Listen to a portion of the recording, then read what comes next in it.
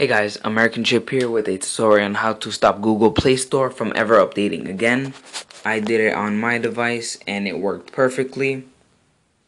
So this will never go into the new design.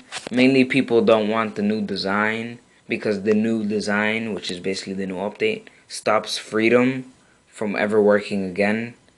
And it gets annoying uninstalling all the updates and then just having it re-update itself automatically without your consent. So overall, it's just annoying.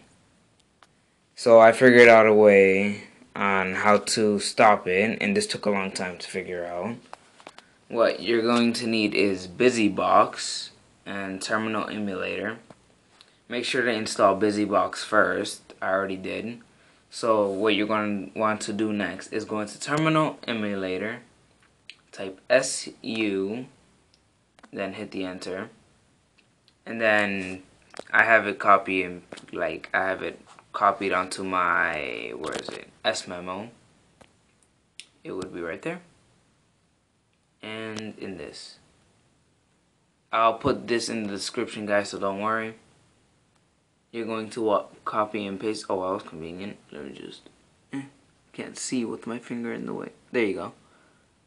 Alright, copy that and then paste, enter,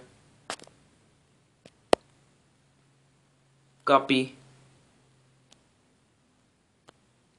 and then paste, enter. Voila!